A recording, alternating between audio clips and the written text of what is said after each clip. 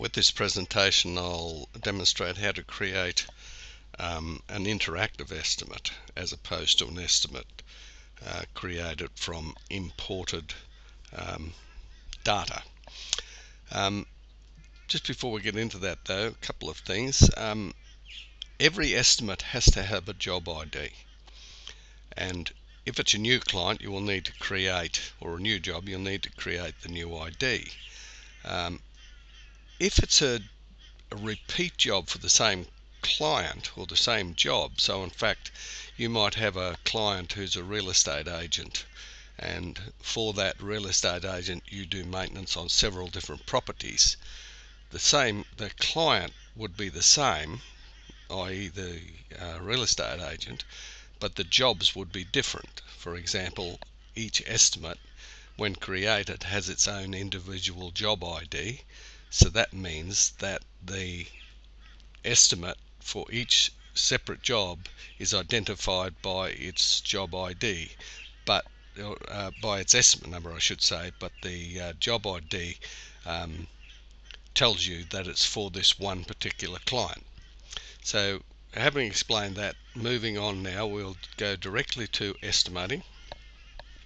This is the estimate list dialog. On here you will see all previous estimates and current estimates, provided they're not not present, so the status is that they're visible.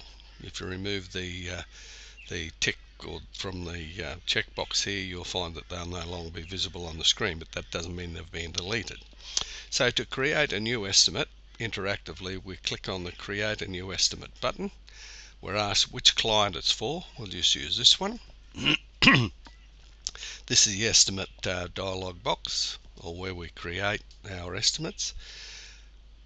Add an item button. This is choosing items directly from the price list. Add an assembly. Create or add items into the estimate from an assembly. Edit the rate or description of the item once it's in the estimate. Edit the quantity of the item. Delete the item, that's an individual item. Switch the item, in other words, if we had in here, for example, a passage door, a flush panel passage door, and we wanted it to become a colonial passage door of the same size, we'd use a switch button to change it. We could easily change its description and its rate if you knew what those were, but you can switch them from an item already in the price list. Round the quantities is the last option before you do your estimate, and as you round the quantities up to the purchasable amounts, so that when the purchase order is generated, what you're purchasing is what you can buy. In other words, if the estimate says you have 12.25 lengths of trench mesh, you can't buy 12.25, so rounding would round that up to 13. So let's add an item. Price list opens. Here in front of us at the moment I've got this filtered on Timber 1A, which is my standard sawn hardwood. If I look in here, and I'll see 75 by 38 hardwood. Now for example, if I wanted to buy some fence rails, for example, I could easily choose this item. Now while that row is selected, I can click on either, I can put in here how many meters of the material I wanted, but we would not get a cut list, and so I could say I wanted 120 meters of it and just say select, which means that we'd be ordering it in random lengths. If I use the calculator, add using the calculator, if I go back to this item here again, I can either click on that button, add using a calculator, or I can double left click using the mouse on the ID, which I'll do here, and it opens up the input dialog. Now here we're asked for how many at what length. Now say we wanted 20 at 4.8, there's the cut length. Now if I want to put in linear amounts, so I just wanted 20 meters of this material, I click on the linear button. The quantity will always go to 1, and we'll ask for the quantity here, or how many meters we want to buy of it. If I put in here 20 meters, when I add this to the list, it'll round it to the 0.3 of a length. So in other words, because you buy timber in 0.3 increments in hardwood, it'll round that up to the purchasable amount. So in fact it's saying we'll need to pay for and buy 20.1 meters.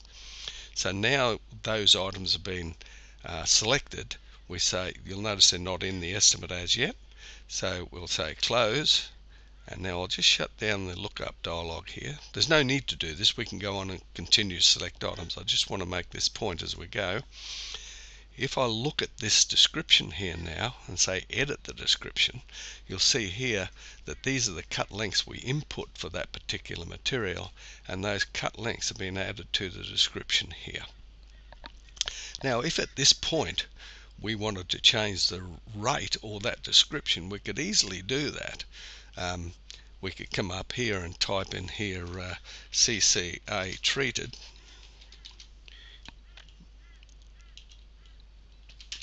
put CCA treated in there, and knowing the rate for that, say it costs $7.50, we can accept those changes now, and the description of the item and the rate has changed. The quantity doesn't.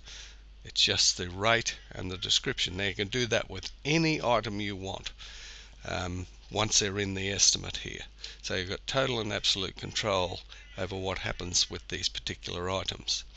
Let's add another item. We'll add an assembly here. Now say for argument's sake we're wanting to put some internal wall frame in here. I can click on the button, add an assembly. I'm going to add this as an assembly.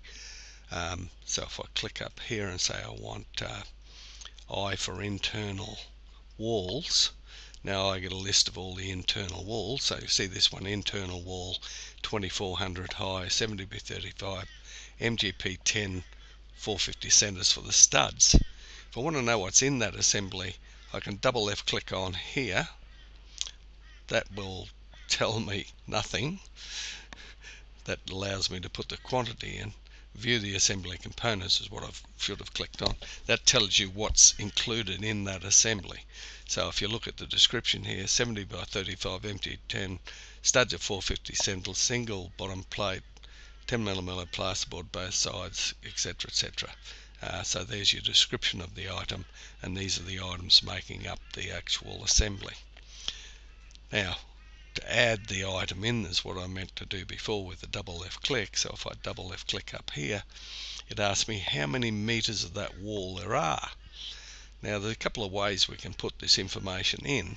For example, if we had a building that was 21 meters long, well, we'll say we had 4 different walls. So we had one wall that was 7.2 meters long. We add that, and you'll notice that we've had one transaction entered. The last value entered was 7.2, the total so far is 7.2. And we've got another wall here that's 3.6, add that. Now we've had 2 transactions, the last one entered was 3.6, the total so far. So you can continue to put these in and have them calculated and totaled as you go. Or if you've taken them off using a calculator and you know that you've got 56 meters of it, you can say add. So you end up with 66.8 meters. Now when you say update and return, you'll notice it doesn't add it into the estimate here. So we'll say update and return. What it does is it places it in the quantity calculated field down here. When you're adding assemblies, you do need to click on select and return. So we'll say select and return, and now if I close that down, you'll see that there is the original item we chose from the price list.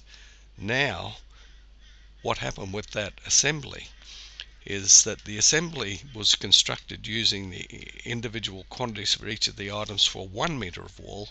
So what the system does when you enter the 66.8 total meters, it extrapolates those quantities across all of the items which make up part of that particular estimate, that particular assembly.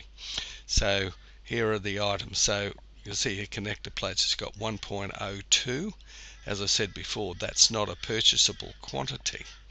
So for example, if we need to, we can round these up. Now imagine we'd finished the estimate. We would click on round the quantity before we produce the purchase order, just to demonstrate how you can accumulate these items here.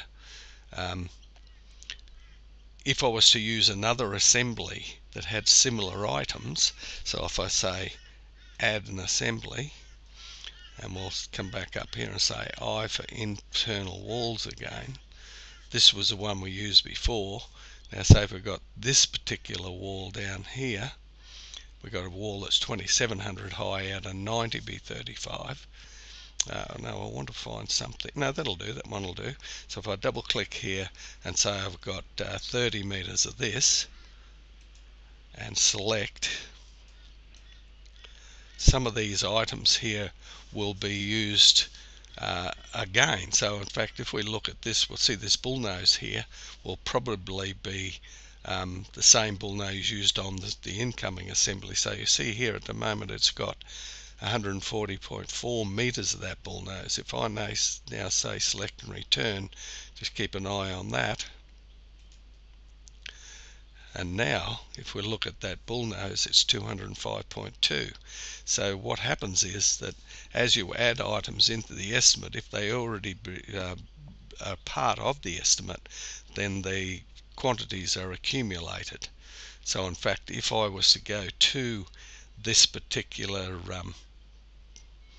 bullnose here, and I'll go edit the rate and description, you'll notice that they're the cut lengths, and here is the cut lengths that's been made up, 38 at 5.4, 38 lengths at 5.4 for the wall lengths that we've input so far. So the description is updated as we go.